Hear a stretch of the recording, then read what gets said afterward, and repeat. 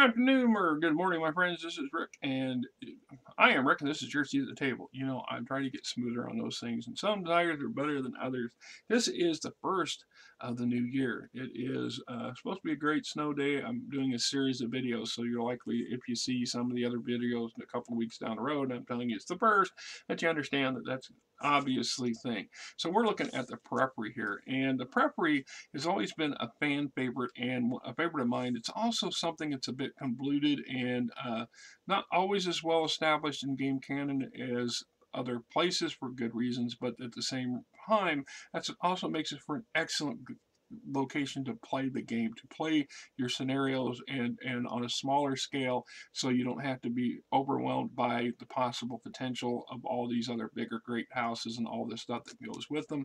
But they've done some pretty good stuff. This is the original Periphery, circa 3025 series, and then they come out after the Clone Wars, or excuse me, the Clan War breaks out, invasion, and we get an updated version of the Periphery. And instead of this just being a carbon reprint of this is actually an updated version. It still shows and has a lot of the same material basics in here, but it brings it in, 30 years later, up to date kind of stuff. Then there's a third book called Explorer Core or something. I have that book, and it is deep Periphery. And over time, we're going to get all this.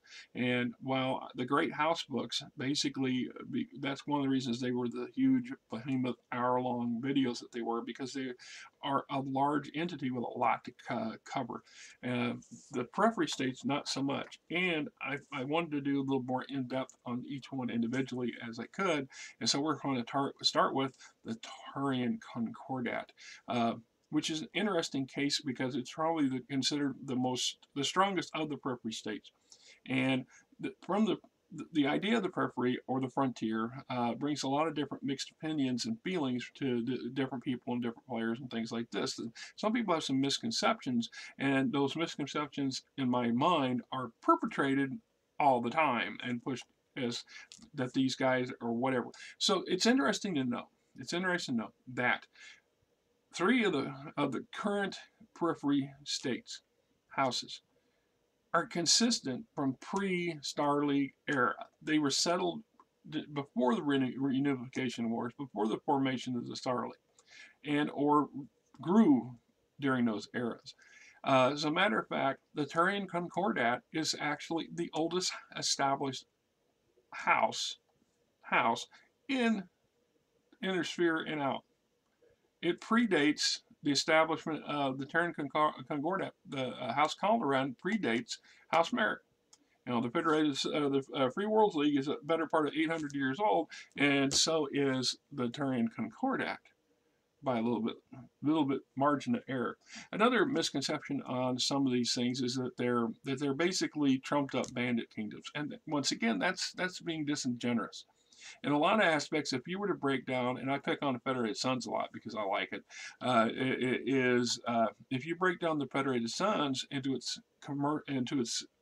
key components, what do you have? You have three minor houses working together, more or less, hand to hand, on a big agenda. So you have the Dabions of the Crucius March, and you have the Hassocks, the Compellans March, and you have the Sandobles of the Draconis March. And those are individual houses. And if you break down, so if, they only have 100 plus systems and settled planets, the Federated Suns as a whole has 400 plus, almost 500 systems and planets and settled, etc.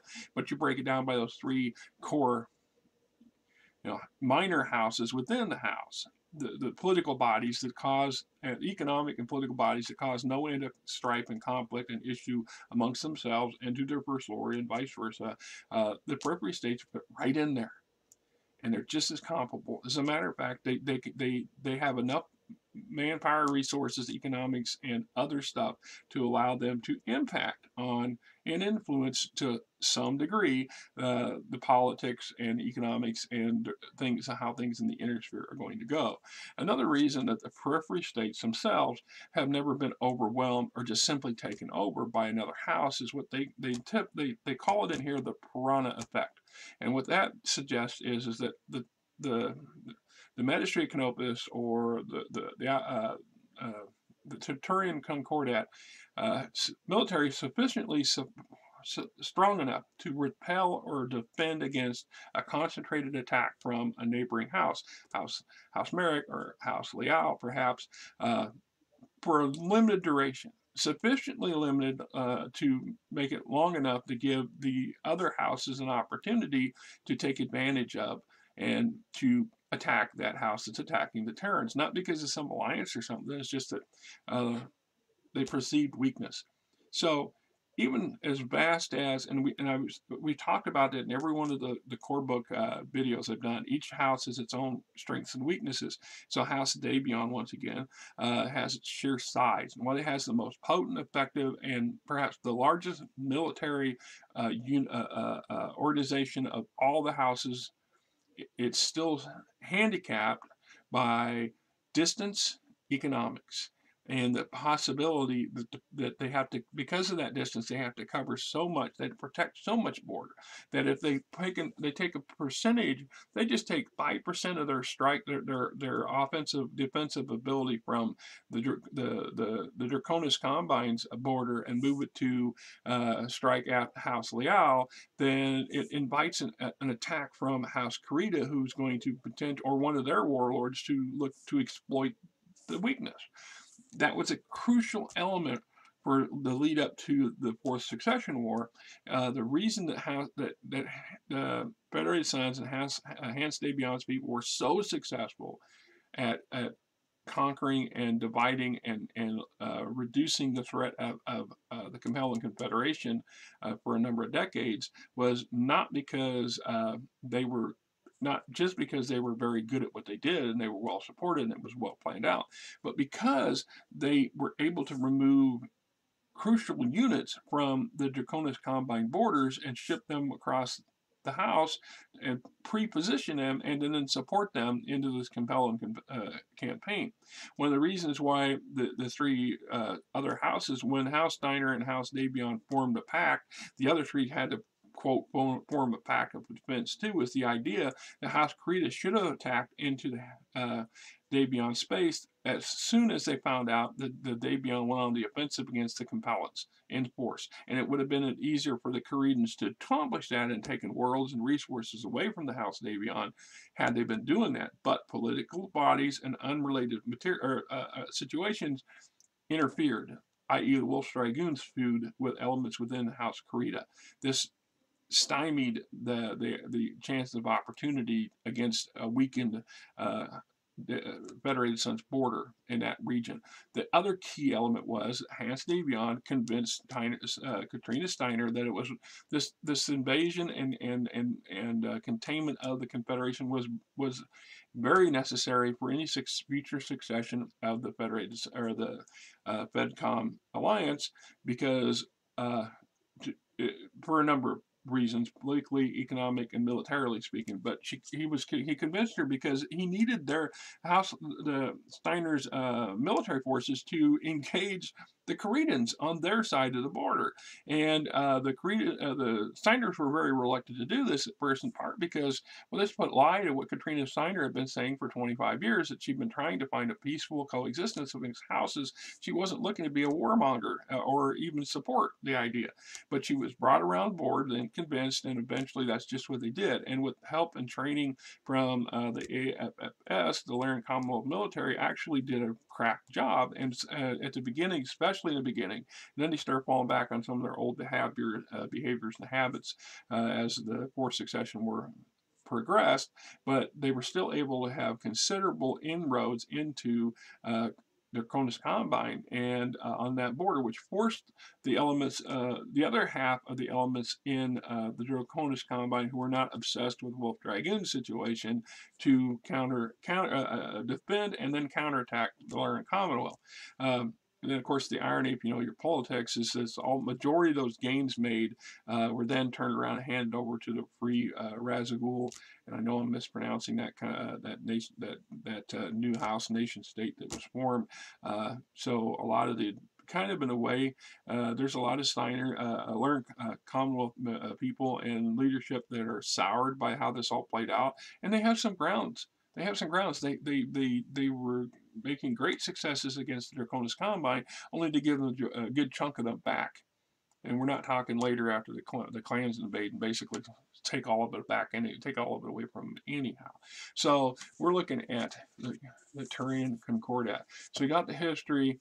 I'm talking about the Piranha Principle and the death of a premier, the Terran Alliance, the first Exodus. So a lot of these periphery houses were established because they were fed up or driven out of inner sphere prior to the Starlet.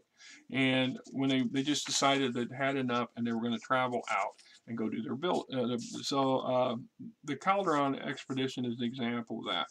See, among many of the thousands fleeing post-war outer reaches was a young woman named Samantha Calderon, formerly the planet blah, blah, blah. Having lost her husband and $2 in the Alliance firing squad in late 2236, she found herself an heir to a vast financial fortune based on an immense terraforming concern that her husband had founded on Vega. Between 2238 and 2245, however, the loss of numerous Calderon merchantmen to American free traders, i.e. privateers operating under letters of marque, coupled with the collapse of financial markets throughout the outer reaches, drained away more than half her wealth. Believing only radical solution was possible, she converted the remainder of her funds into KF-drive ships and supplies, announcing her intentions to mount a major expedition beyond the reaches of known space. In 2250, 25 FTL ships and over 2,300 volunteers departed, avoiding contact with the World's Alliance. The Calderon flotilla briefly made a port at Robinson, Victoria, and New Citrus before departing known space. After a journey of some 22 months, the Calderon expedition reached the edge of the unexplored Hades cluster and surrounded by a dense nebula, gas, and dust. The Hades zone was still something of a mystery, even in the 23rd century. Every exploratory craft sent into the nebula had, without exception, vanished without a trace, nearing the Hades for the first time, etc., etc. So, the SLDF Exodus that eventually brings the clans back to the inner sphere is not the first time that this sort of stuff happened. And a lot of the current borders of the inner sphere today were considered the outer reaches and the frontier, the periphery of those earlier centuries. So that's one of the ways so basically Samantha Calderon leads a bunch of people. She finds a very secluded location, very far from at that time borders.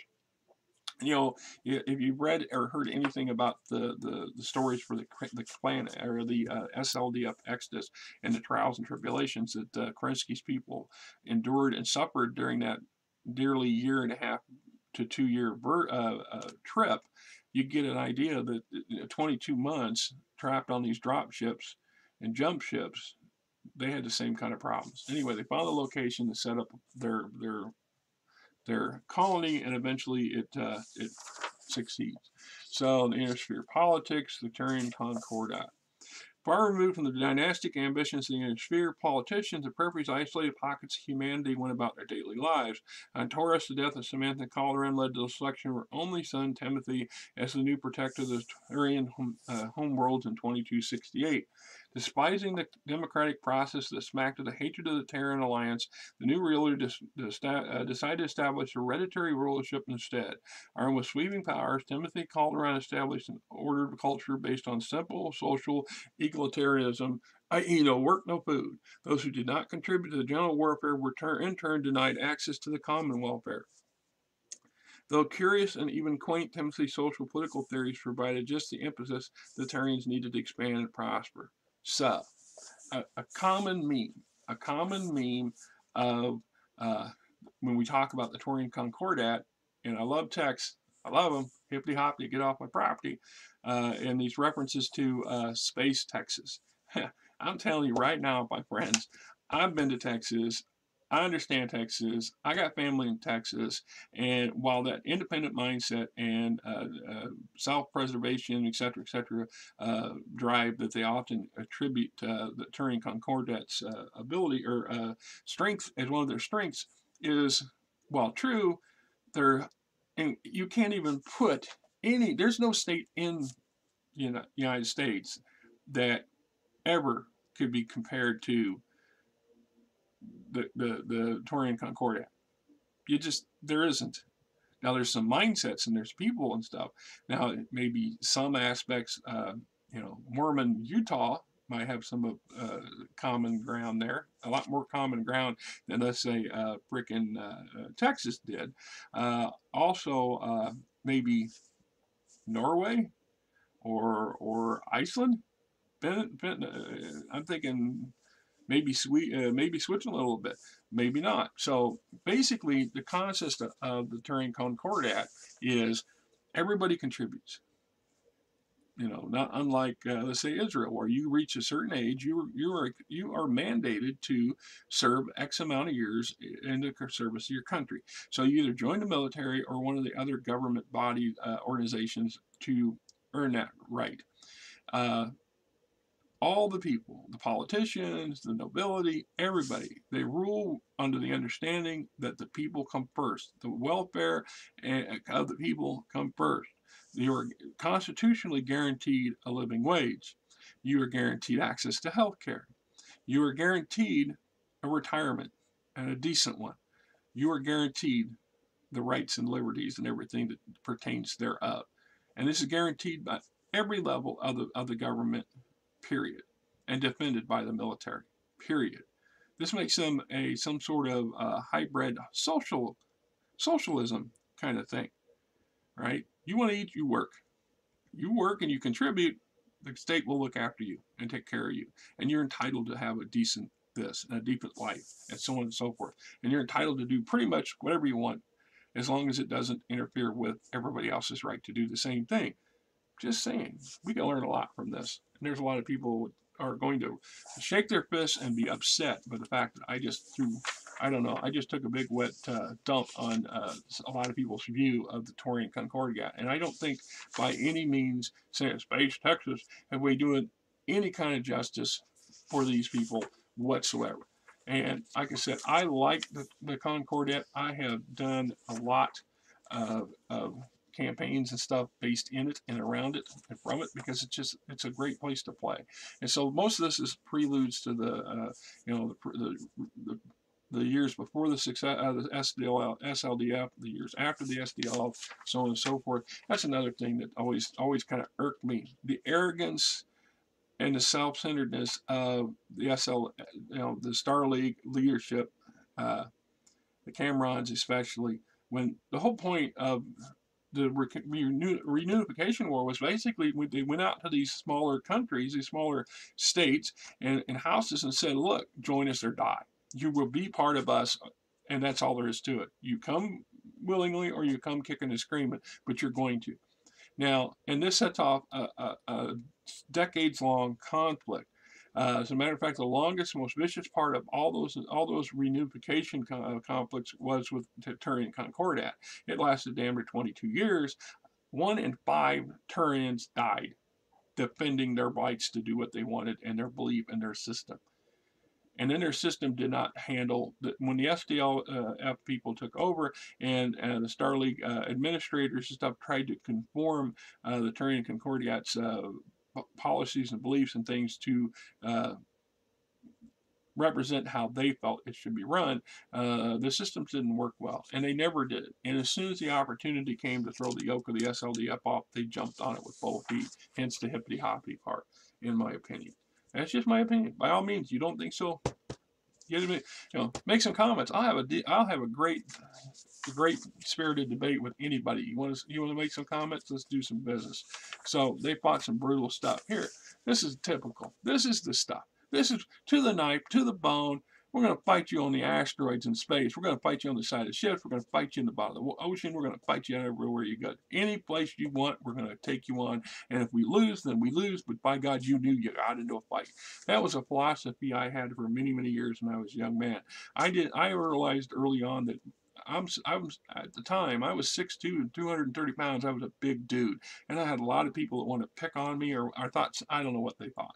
And I was also a pretty jovial dude and quiet dude, and a bombastic dude on opposite days of the week, depending on what the scenario was, and a very highly opinionated one who occasionally put my foot in my mouth and had some people want to check me.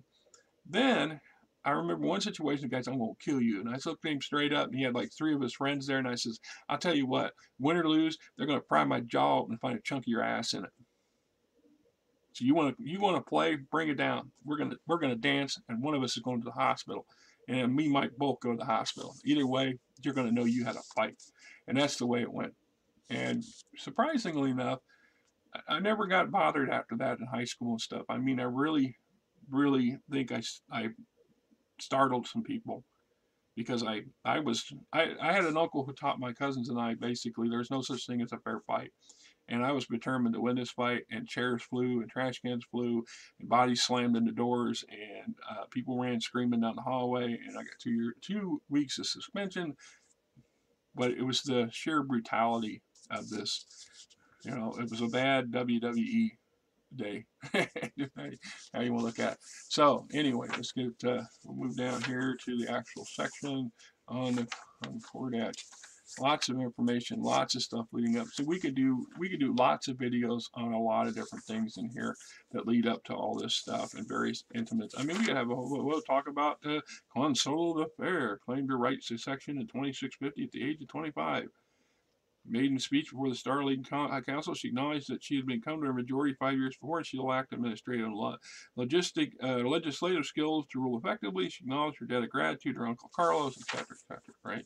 Canopian triplets, Dakota takes over, crucial year, the seduction of Richard Cameron, and the video by itself, and the amorous situation, right?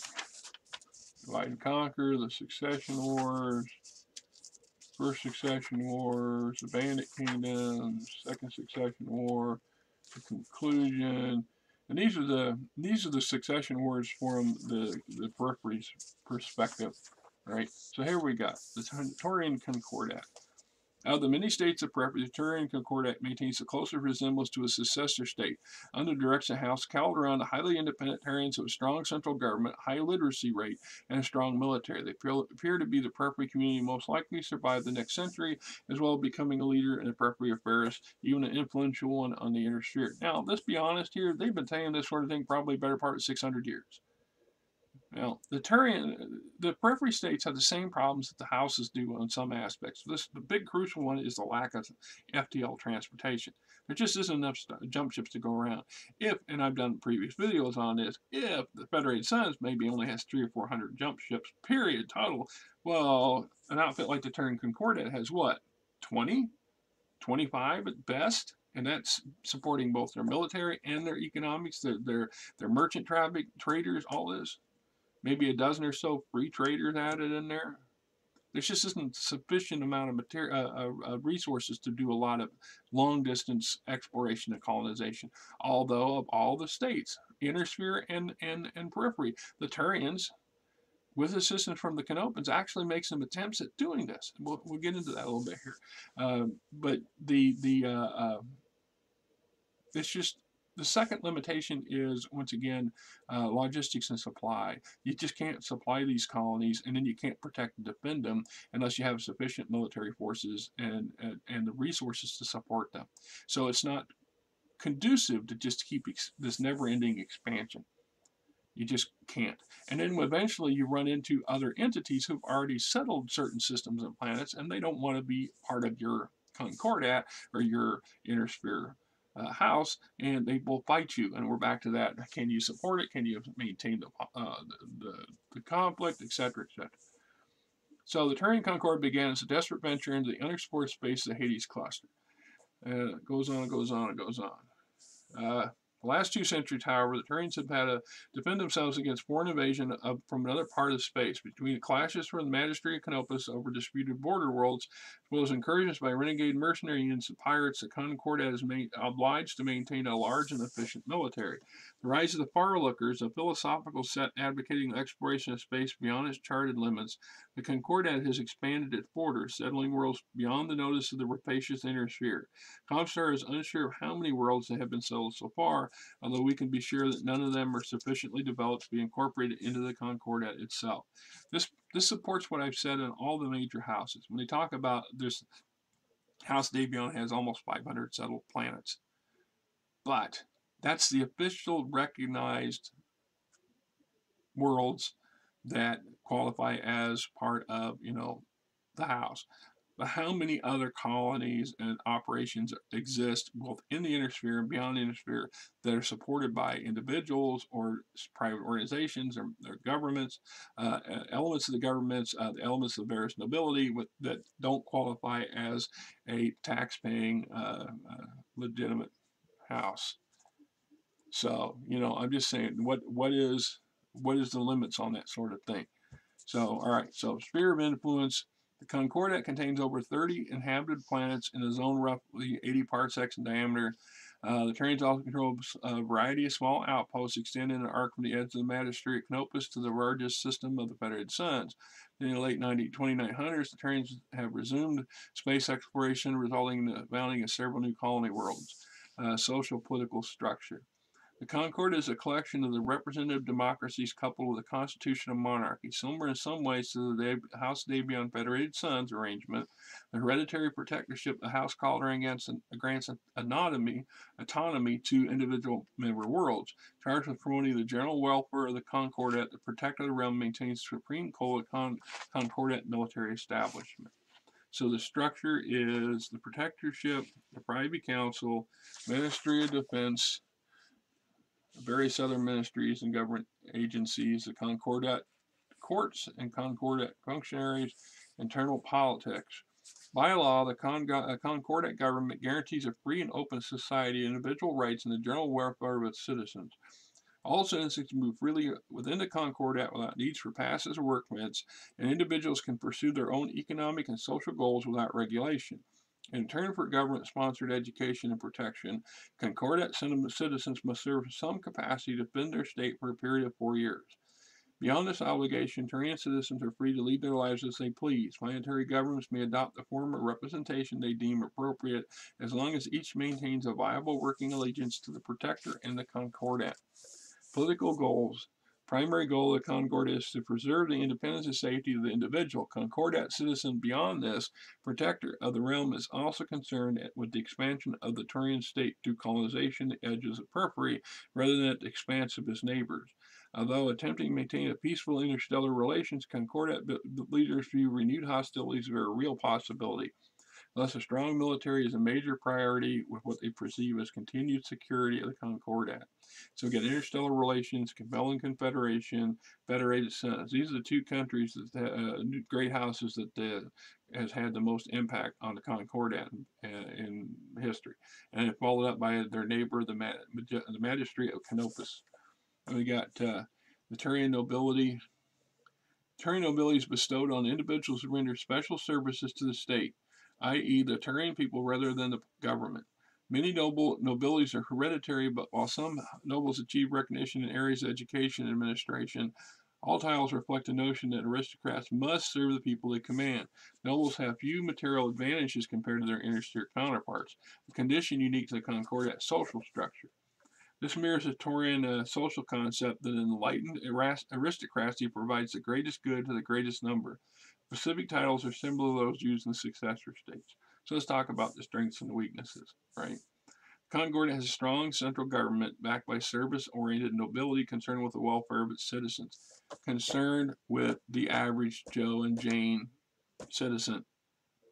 Their position is to make sure everybody has a chance to live a good life, prosper, be taken care of, eat, etc.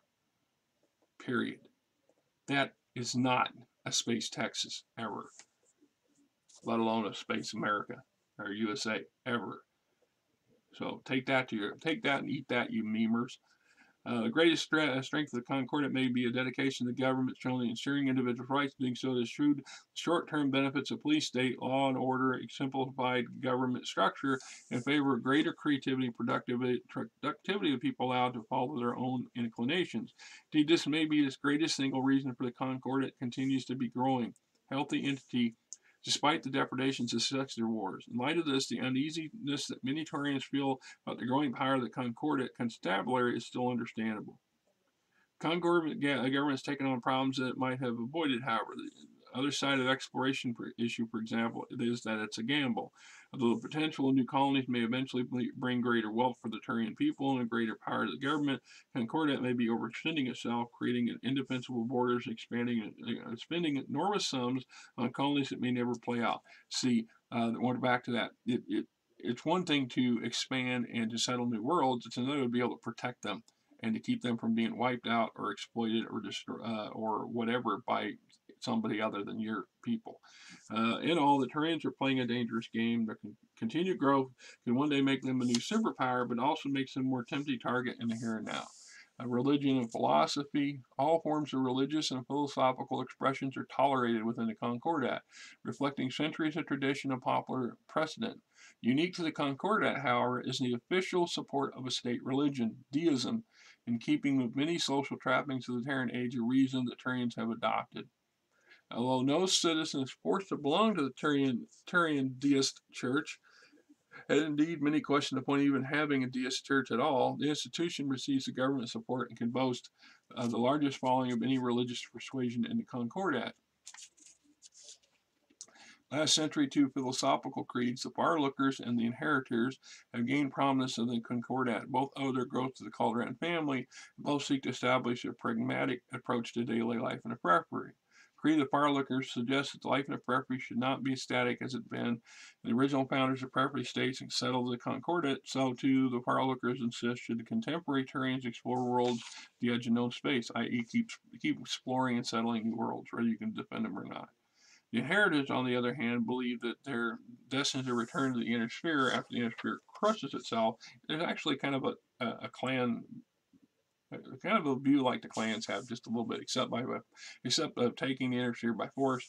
They go back, and as liberators, these guys go back as healers and renovators.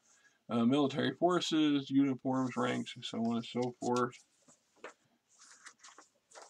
Structure of the Turian Defense Force, Army, Navy, Medical Division, various corps and military units.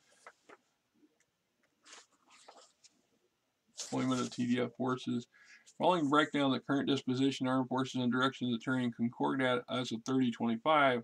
Blah, blah. Where does it say it's in where? Special forces. All right. Following summarizes three wings of the TDF Special Forces, Concordat's Constabulary, the Taurian ASF, and the Noble Family Regiments. Concordat Constabulary is a dual-function local defense force charged with intelligence gathering, internal security operations, is also a source of conventionally armed troops in time of war. In addition, the Constabulary retains the service of Special Engineer Company on each planet outside the Hades cluster. These individuals are charged with maintaining planetary defenses and fortifications. All constabulary units maintain at least one company armor in the capital of each inhabited world. The Taurian Special Asteroid Support Force is a body of 5,000 soldiers and naval personnel trained on zero-G defense platforms throughout the Hades cluster asteroid belt.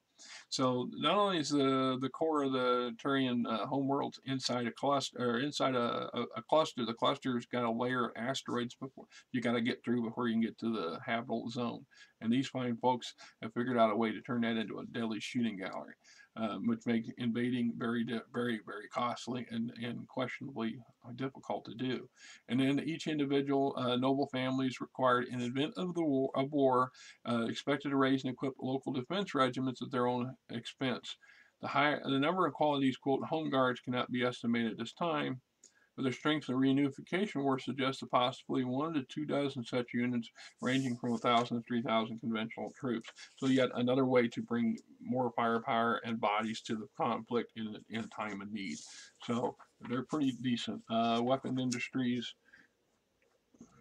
The Turians are capable of producing Thunderbolts, Warhammers, Marauders, Hatchetmen, Locusts, Wasp, Battle Mechs, Lightnings, Thunderbird, and Aerospace Fighters, Leopard-class dropships, personal weapons, and small arms, Sailors class aerospace, Hunter-class tanks, Union-class dropships, Vandenberg Mechanized Industries can produce the Archer, Stinger, Marauder, Hunter tanks, Chippewa aerospace fighters, Thunderbolts, Warhammers, Vendette tanks, artillery ordnance and munitions, Stinger, Commando, Griffin, Union class. Yeah, for a small quote periphery backwater, these folks can produce pretty much every category but assault so far. They don't have the means to produce assault mechs that I've noticed anywhere in here. This is to say they don't, but they can produce a reasonable amount of light, medium, and heavy warship or mechs and medium light starfighters and a collection of drop ships on a regular basis. That's impressive. So not only can they produce these things brand new, but they produce the components and materials to maintain and support the ones they have, which allows their military units to be fairly robust and well maintained. A crucial thing, important. So we got, in addition to that, they also maintain their own academies. Alone of all the appropriate states, the Taurian Concordat large military training academies. At present, there is one academy for each major combat branch: Army, Navy, and Aerospace. Uh, so this is another tool that allows their military to be successful and well equipped because they're well trained, and that training continues. The strengths and weaknesses. On the whole, the Taurian military consists of highly trained and well-motivated individuals. It nevertheless suffers from several debilitating factors. Yeah, I know my pronunciation issues. Got a little bit of dyslexia going on.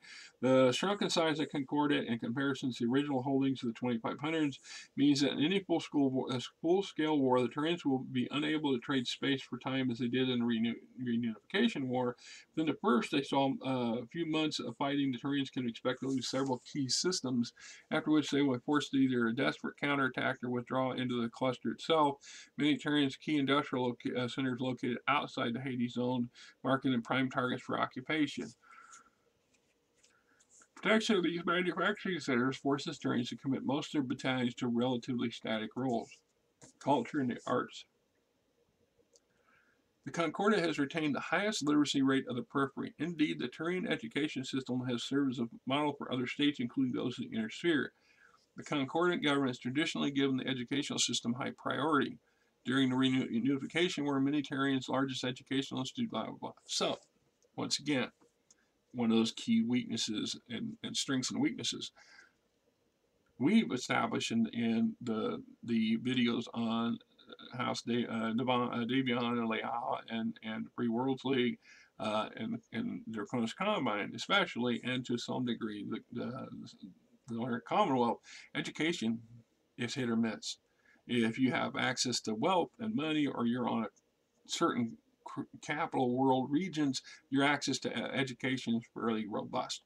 Like in the Federated Sons, they've only got a handful of central systems where education opportunities are high.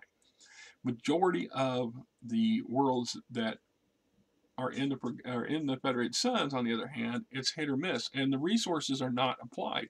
The military takes a big chunk of the government's budget. So the fact is, like in real world analogs, education takes one in the backside on a regular basis, which is detrimental to a healthy people, healthy country, and healthy economy. I mean, if you have decently educated people who are informed and make good decisions because they're informed and have the means to not only have a decent education, which allows them to potentially have a decent job, but allow them to further that education without burying themselves in debt, which is a problem in our country today, in my personal opinion. And these people this is an example that's not SPACE Texas, not SPACE USA. As a matter of fact, so progressive are the Taurians about their education system that it is considered the best, period, in and out of the anywhere in the inner sphere and out. A number like the House Davion, for example, actually imports teachers and education ideas and concepts from the Concordat, whether they don't like to acknowledge it above board, but they do. It's in the books, and it makes sense, right? It's like so one of the Taurians' greatest strengths and exports is its education and its ability to educate others. So how many well-heeled, low-level aristocrats have sent their children to Concordat universities because they couldn't get them into the ones at home? And how many people went on their own or benefited from education materials coming from the Concordat and teachers from the Concordat? And this education system is almost unbroken. It goes back and predates the Starling. It's better part of 800 years old of a highly established education system. That's impressive. It's impressive. It's like in the Magistrate Canopus. The Magistrate Canopus, the education system is kind of lackadaisical a little bit, like most of the others, where it surpasses and is superior to anybody else in and out of the inner sphere. It's in the medical area. They're medical doctors, their medicine, their research scientists, all this stuff are the best in and out of the inner sphere. As a matter of fact, that is one of their ways of making money, is that they have medical ships to go and travel around and offer stuff that a lot of the people within the houses, well established quote economic powerhouses, are not able to acquire, or in the cases places like the Draconis Combine, or more greater detail, the Federated Suns, there just isn't enough to go around. So the fact that these medical core outfits come out and operate, it's just like their entertainment system, the Canopans. So the Taurians is this education thing. So they have their military rivals any other military in the inner sphere, and probably on a one-on-one, unit-by-unit basis can go head-to-head with Federated Suns, AFFS, and hold their own. Out of numbers, they're at a disadvantage, so they just don't have the numbers, but they don't have an invasion mindset. The Taurians have never, in their history, ever intentionally invaded another person. They've never went after another house's planet or territory. Matter of fact, they've not really made a concerted effort to go back and recapture the original ones they had prior to the reunification war and the depredations of the Compellans or the frickin' House Davion. What they did was moved outward. Defend what we have, move outward. Find places that nobody has a claim to, because then we're not disputing it. We're not trying to take stuff from you. You know, they try hard to walk that walk where their neighbors are, you know, a lot of that going on in our world today. By far, once again, reinforces my argument that they are not Space Texas. Sorry, Space Texas. I don't know where the hell you're at, but you're not in metal. You're not in the BattleTech universe. Not ever. Right? So, culture and arts, viewing as largely the servant of the people, the Taurian government has traditionally refrained from censoring its media, even in time of war. Throughout the Concordat, individuals retain the right to free expression without threat of government intervention, as long as the expression cannot be proven libelous. The average Taurian can expect free medical care, old age pensions, and a living allowance. There's also guaranteed death benefits to surviving family members at the government's expense. Like most free societies throughout history, the Taurian Concordat has been inconsistent about producing major artists. One generation may see a flowering of great visual artists, followed by a generation of great writers. Currently, there's a renaissance of novelists producing. Okay, so a couple of these fine, great websites. You know, Grim Dark Narrator. There's a great series of BattleTech lore sites. If you want to see stuff, you know, it's not quite on the text level, but you know who is. But he's got some great stuff, and yet some of it, his interpretation of what he reads, I don't agree necessarily that he's interpreting it completely. And he's interpreted that, you know, one of their greatest cultural contributions is the written word, literary works and books, which is true. But if you read the actual wording here, it says that the current crop, their current strength in cultural contributions to humanity in general are in the written format at this moment, but that's because it's the current thing. But it goes up and down according to this. So currently there's renaissance of novelists. Unlike such artistic trends, Taurian novelists are not part of a single movement, but have divided themselves into two camps: the realists and the futurists. Realists advocate instantly the same principles that each other movement of the past, where the futurists tend to be more symbolic representations of realistic situations, some which are almost hallucinogenic in their intensity. Debate surrounding these two schools of writing has spread to the literary as far away as New Avalon, entries in the Outworlds Alliance. Excuse me. Social economics. The Taurian Concord government has traditionally maintained a laissez-faire approach to monetary policies. Though the government sponsors institutions such as the Bank of Taurus, the Concordat Mint, and the Taurian Treasury Reserve do exist within Taurian space, they serve only to maintain the stability of the monetary system. The government intervenes only when unusual circumstances threaten runaway inflation, economic recession. Much of Concordat's private sector operates on a profit motive, but with curious limitations. Through trade is encouraged with preferring neighbors, Taurians have drastically curtailed their trade with the successor states, viewing such trade as politically undesirable. Consequently, Taurians often suffer from a lack of venture capital and for investing in local industries. Despite this, the renewed colonization among the edges of the periphery by the government and private concerns may yield new raw materials. So it's established in here too that greed's good as long as everybody gets paid. The corporations and making profit, the government's not going to regulate them to death. They're not going to make a bunch of mandates that you have to do this and that, with a few curious exceptions. One being is your employees are entitled by law to a livable wage and health care and a retirement.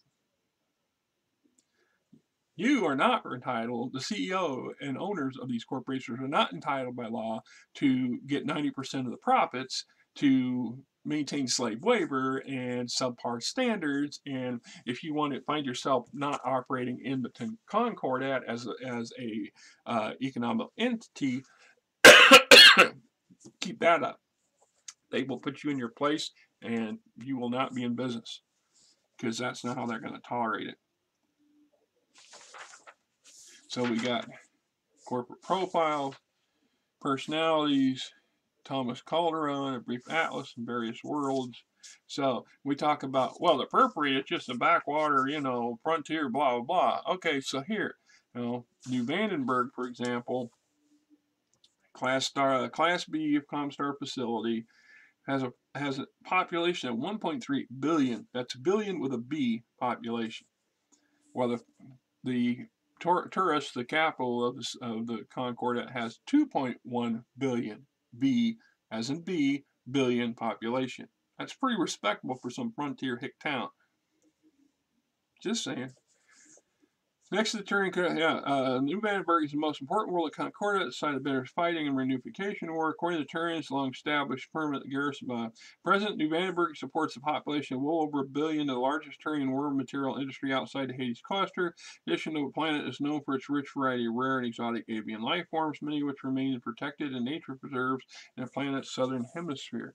So we go through, and then of course we have some, here's one with 15 million, and here's one with 55,000. Britain, Comstar Facility C, roughly 55,000 population, 50,000 trained technicians and specialists. Britain's a cool, temperate world lying in the triangle zone between the outer edge of the Taurian Concordat and the compelling confederation. Major electronics manufacturing production center. War world is a tempting target for opportunities, been raided and sacked many times at the beginning of succession wars. Combat raising tide of enemy attacks. Britain maintains a standing contingent of 2 battle-mech companies, supported by a battalion of well-trained local militia at all times. There are also several large Taurian warships guarding the approaches to the Britain system, and I think this was predated because nobody had warships until recently. So unless they're applying to i.e. warship, dropship kind of thing, right?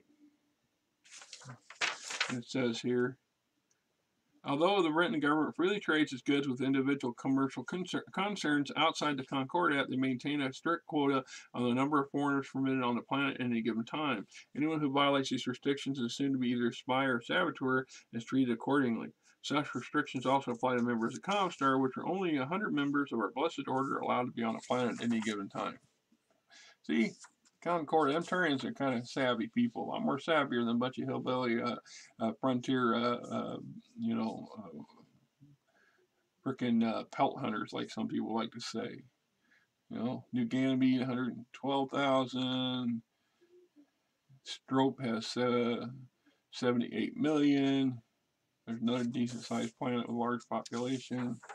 All right, so within the Taurian Concordat, when we talk about the way the Concordat operates and does its things, it's important to know that they are very progressive in promoting internal success for their people, and making sure everybody has a healthy and good opportunities and are protected.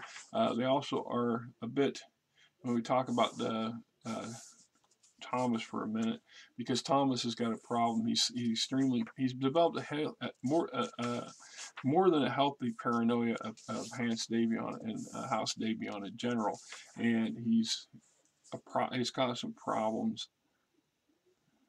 Yeah. Uh, Borderline paranoid. Thomas is obsessed with the possibility Concordat will be attacked by forces in the inner sphere. He has also become increasingly agitated over rumors of foreign agents in Taurian worlds. As accordingly given greater powers to the Concordian constabulary, he is nevertheless a devoted husband and father, enjoys nothing more than an evening with his wife and 5 children. Secretly, Thomas would like nothing better than launch a preemptive strike against the inner sphere to turn what he believes is the inevitable invasion of Concordat. He is not known whether he regards Davion or House Leal to be the greater threat, although it's been hinted more than enough times across the both Sarnanet and various people like myself that his lion's share of his aggression is towards Davion. And I believe when they do the update here, it also brings that up too, that it's Davion that's his prime deal. So, you know, it is what it is. That, my friends, is the Taurian Concordat of the periphery. I hope to do my next one will be the 3025 version, the Magistrate Canopus, then the Outworld Alliance, and then we'll do the smaller bandit kingdoms and stuff like that individually or in a batch. And then at some point up the road, I will come back and we will revisit each one of these with the 25-year later update version of them. And I've also got on my coming up the pike for some videos. I got the Kell Hounds. I've got Blood Right, which is a MechWarrior game or supplement, and Cranston Snort's Irregulars. I love these guys. They're a hoot, and there's a lot more going on there behind the table than people want to contribute to. Anyway, this is Rick, and I hope you guys have a great new year. Till next time, I love the comments. I love the support and appreciation. I mean, the channel's actually grown quite a bit in the last 6 months since I started doing BattleTech. I don't know, it just is. Word's part of it. This has never been about a monetary thing. I'm never going to get enough people to make any kind of money for anything, and I don't have the savvy skills or the technical what have you, let alone the time to do really flashy stuff. I mean, if you look at how Tex's videos are done, he has some resources behind him and some creative, talented people and the effort to do it. Meanwhile, they still only have a limit to how many videos they put out on a semi-regular basis. Grim Dark Narrator puts out a lot of videos. Mostly he's reading verbatim from what's in the books and material sources he's obtained. So he limits himself to personal opinion. Unlike myself, I can't help that. That is how I am, and that's who I am. Not that I've had anybody complain about it yet. This is my in-depth belief and view of the BattleTech universe as I see it and know it and love it. I mean, I'm telling you, I know I mentioned this once in my very earliest BattleTech videos that I was heavy into fastest stuff anyway. I bought all the early Star Trek, and I did videos. If you go back far enough on my channel, you'll see all my Star Trek stuff from the FASTA era. And I was knee deep in something, collecting, well, D&D and something else at that point. When I walked in, and Ivor, who was the older gentleman that owned the game store at that time, and he says, well, I think you would like this. And he pointed to this he had a display that had about 5 or 6 things on there from their first early releases of BattleTech. So BattleTech had just started coming out, and I hadn't paid attention to it. And then he says, hey, next thing I picked up, I don't remember exactly which book I picked up first. I want to say it was the 3025 technical manual, and I think it was House Liao or House Merrick. I don't remember which. And I went home and I consumed them.